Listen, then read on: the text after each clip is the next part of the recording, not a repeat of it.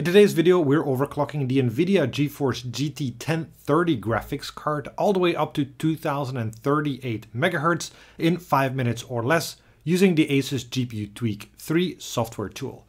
I'll speedrun you through the overclocking process and provide some notes and tips along the way. Please note that this is not the full picture on how to overclock this graphics card. If you want to have a better understanding on how to overclock this kind of a card, please have a look at the longer SkatterBencher video that's already up on my channel. Alright, let's do this. Open the ASUS GPU Tweak III software tool. This software tool provides us with access to all the parameters exposed in the NVIDIA API. We specifically want to adjust the parameters that can impact the GPU Boost 3.0 behavior. Open the Settings menu. Select Enhance Overclocking Range.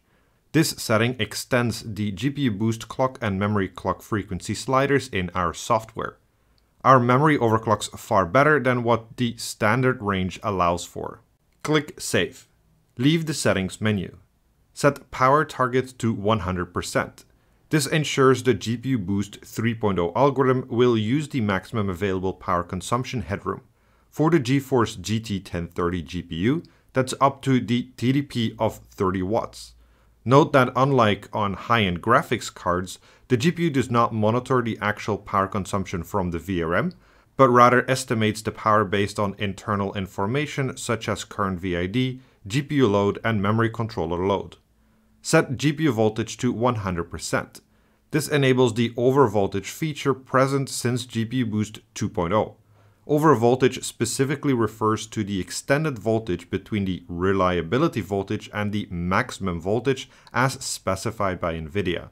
The reliability voltage VRL is the highest voltage the GPU will safely run at without harming the long-term lifespan. The maximum voltage Vmax is the highest voltage NVIDIA will allow the GPU to run as it may harm the lifespan.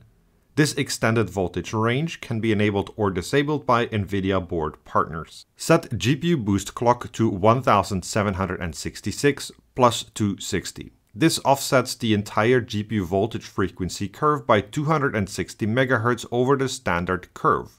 So for a given voltage, the frequency will be 260 MHz higher.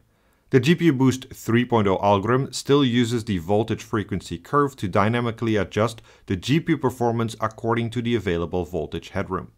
Set memory clock to 8600 plus 2592.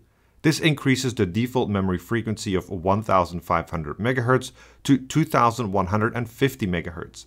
Increasing the memory frequency has twice the performance impact of increasing the GPU frequency and is therefore a key element of our overclocking journey. Set GPU temp target to 97 degrees Celsius. This ensures the GPU Boost 3.0 algorithm pursues aggressive overclocks all the way up to the maximum allowed temperature. To ensure everything is working as intended, we rerun some benchmarks and check the performance increase compared to the default settings. With our GT 1030 now running 17% higher GPU frequency and 33% higher memory frequency at 2038 and 2150 MHz respectively, we see the highest performance in all of our benchmarks. The performance increase ranges from plus 11.12% in FluidMark to plus 27% in CSGO. When running FurMark GPU stress test, the average GPU clock is 1418 MHz with 0.782 volts, and the memory clock is 2151 MHz with 1.34 volts. The average GPU temperature is 46.6 degrees Celsius, and the average GPU hotspot temperature is 54.4 degrees Celsius. The average GPU power consumption is 28.19 watts. When running the GPU-Z render test, the maximum GPU clock is 2037.5 MHz with 1.113 volts. And that's it. Thanks for watching and see you next time.